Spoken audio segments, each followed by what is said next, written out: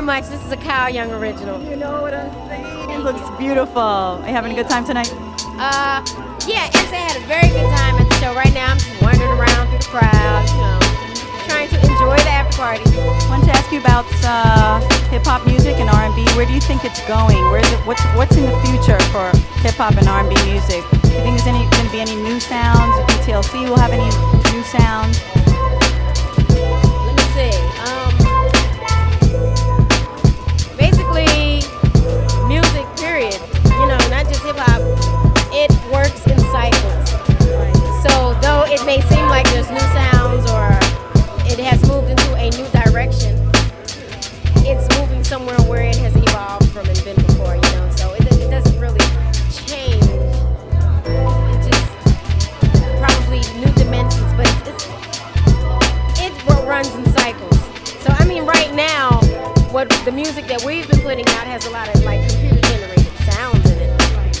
You know what I'm saying? Talk a little bit about that. What kind of technology is that? I mean, where do you get the computer sounds? You are involved in the studio a lot, I understand. And where does what have you been? Have you been working with the MPK or something like that? MP3.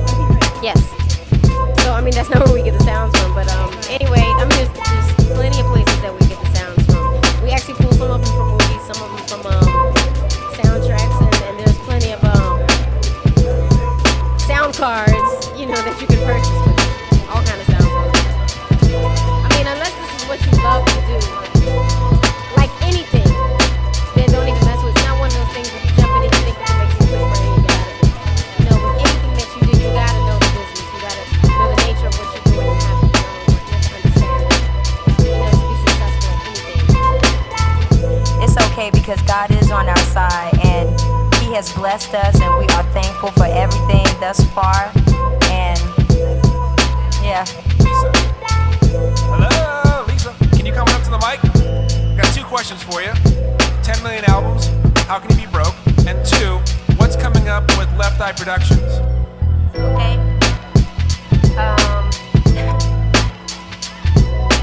How do I do it? Make it run. Well, first of all, 10 million albums and how can you be broke? Kind of, I can't go into everything right now, but trust me, you can sell 10 million albums and you be broke if you have greedy people behind you. Turn it around, so you don't sell 10 million albums and not be broke. Stick together, learn from our mistakes, and you know, just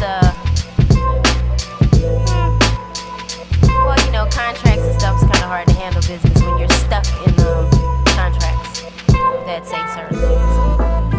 And you know, to me, what also helps is when you tell it. You know, when you're sitting around and you're you know, like being hush-hush about it, nobody knows. Everybody's looking at the videos, they're looking at the success of the album, so they're thinking that you're on top of the world. And you know, when you're quiet like that, no one knows. So that's why we're telling it. We're not telling it to get anybody in trouble or to make anybody mad at us. We're just being very honest and truthful and telling y'all the truth. So, and that's just how it is.